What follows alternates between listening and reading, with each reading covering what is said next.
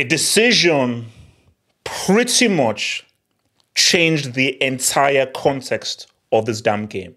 And it's as simple as that.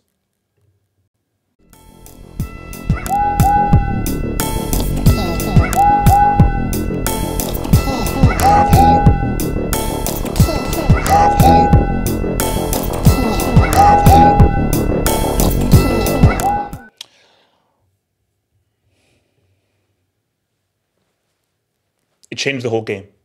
Simple as that. Like, there are no two ways about it. This changed the entire context of the game. Now, people may hate me for saying this and everything. I couldn't really give a damn because I don't care what people say because I am the GOAT analyst. 11v11, Barca beats PSG, 100%. 100%. 100%. Barca are in the UCL semi-finals if it's 11v11. 100%. Because I was looking at the game, even if PSG were playing well and they were actually doing pretty good, I just felt with Yamal being there, 11v11, without that one-man advantage, I think overall over 90 minutes, Barca were what I just kept finding ways to get PSG. PSG would have still scored, but I just felt Barca would have been the better team. This changed the entire concept of the game. But that's football. In football, you have to live with your decisions. You see, if you could freeze frame and freeze time, Araujo would have said that, we're up, Barcola go. He may have missed the 1v1. Even if he scores, it's still good. 11v11 where the crib was still good. But that's not how football is played. It's instantaneous, split second. And in that split second, Araujo just did what comes naturally to many defenders. Try to make something happen and stop him from scoring a goal. That's just how football works. But Araujo will look back and say that, I regret making that decision. It was a red card, 100%. Because if he hadn't done that, Barcola was through 1v1. He was the last man and he stopped a clear goal-scoring opportunity. He messed things up. Araujo messed things up. Who would have thought Dembele would have had this game?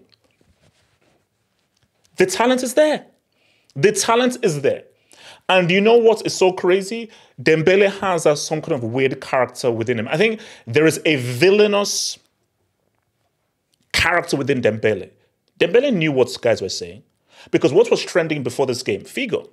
And we all know what they did to Figo on his first game back to Barca playing for Real Madrid. And everybody was abusing him. The amount of times that Puta was said was crazy.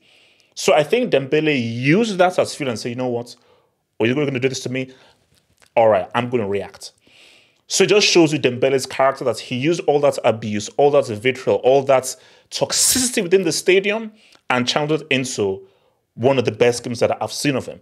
Because that guy, beyond just the quality goal, he was super effective. And he was one of the main guys from an offensive point of view that was really causing the most issues. He had a good game. And yes, he outperformed Mbappe. We'll get to Mbappe. But he outperformed him. He was easily one of PSG's best players. He was easily one of their best players. And it just shows that if Dembele can just do this on a consistent basis, he can be superb. You already know what I've always said. Right foot, left foot. There are very few truly ambidextrous players in football. He is one of the actual true ambidextrous players where his right foot and left foot are exactly the same. He doesn't have a stronger foot. They are exactly the same. So if he can keep doing this, where keep making good decisions and keep being effective with the ball and keep causing the defense issues, he is one of the most dangerous wingers in the world. He can be one of the most lethal, dangerous, and he can be one of the most fearsome wingers in the world based on just the raw talent and ability that he has. It's just that he just has to execute it. So if he can have more games like this, he can be that freaking dude. But Dembele, he cooked today. I was shocked. I was shocked as to how good he was and how effective he was today. But we can't look beyond this guy. This was the biggest change for Luis Enrique, playing him from the start. Because once he came on in the first leg, he changed PSG completely. I think Luis Enrique now knows that, yes, he has to now be a starter now. I just think that what he did on that flank, he caused so much issues and he was more dangerous than Mbappe. So on that flank, in what he was doing, he caused more issues because he's more direct. He runs straight. Even if he's not as deadly or as lethal as Mbappe, I think because he's so direct and he runs in straight lines rather than in zigzags left and right. That is what made him so dangerous. Ask any fullback. What you don't want is that winger going straight. You want him to hesitate, go back and forth. You don't want him just going straight at you, because then it forces you to be on the back foot and have to make a decision. And if you mess up a tackle, you mistime a tackle, you are down, screwed. So Barcola was very good. Shout out to your boy Barcola, who was really good.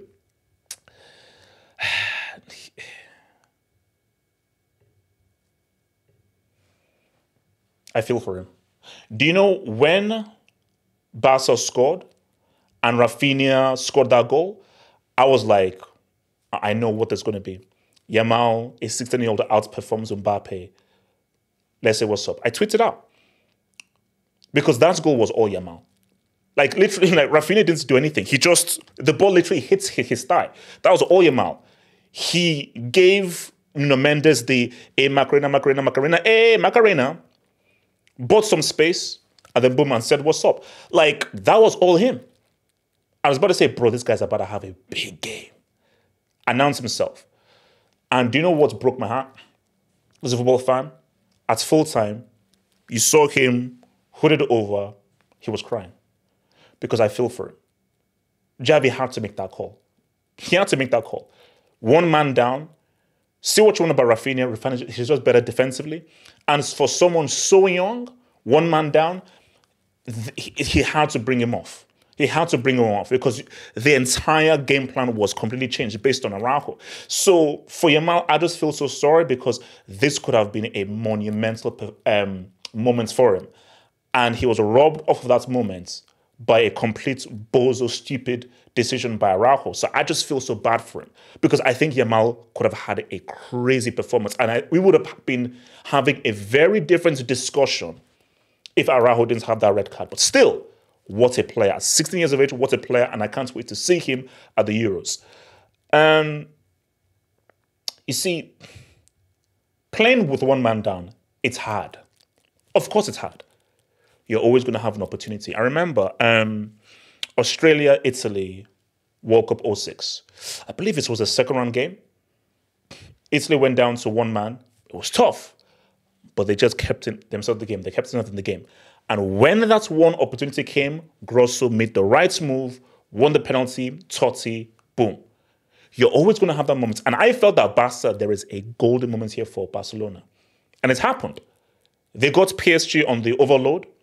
It was, I think, a 3-1 or a 4-2. Lewandowski had the ball. Ferran Torres was to the right. Lewandowski.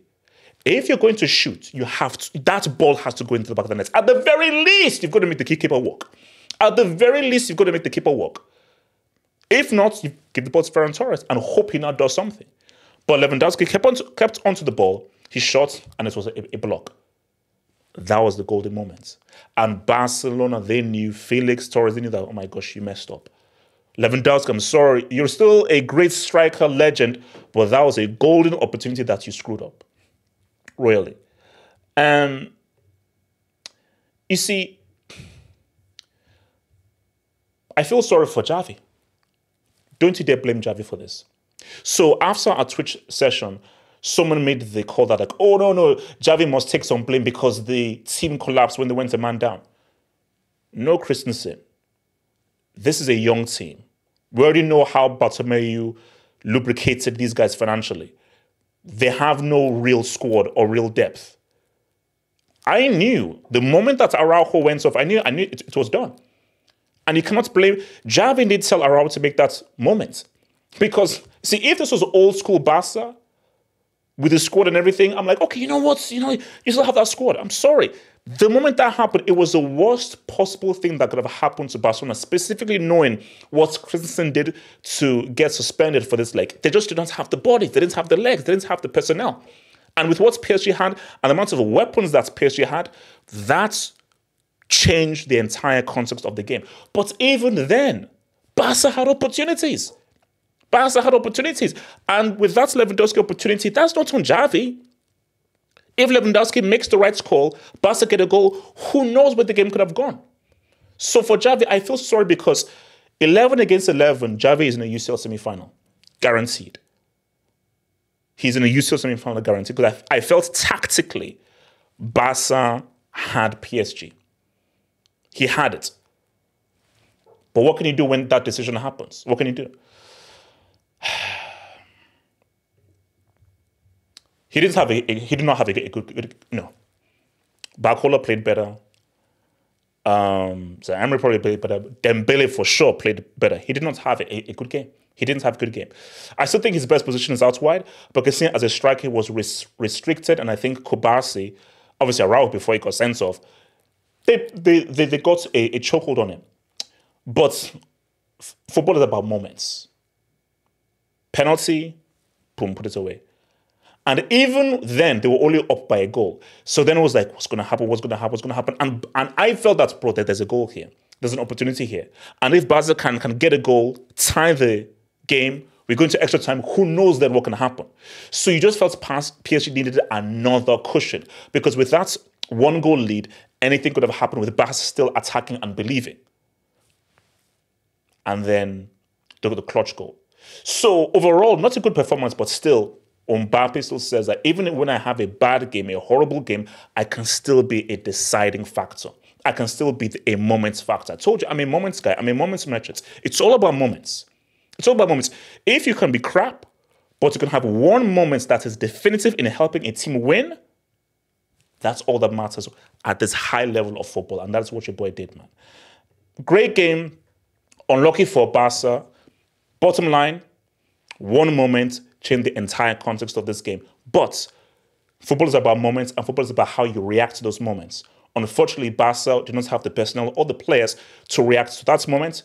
PSG took advantage, and it is to PSG's credit that they had the one-man advantage, because it was Barcola's great play that forced Araujo into it. So credit to PSG for creating this situation to the advantage, and they then took the initiative. So credit to PSG. For Barca, only one man to blame, and that's Araujo.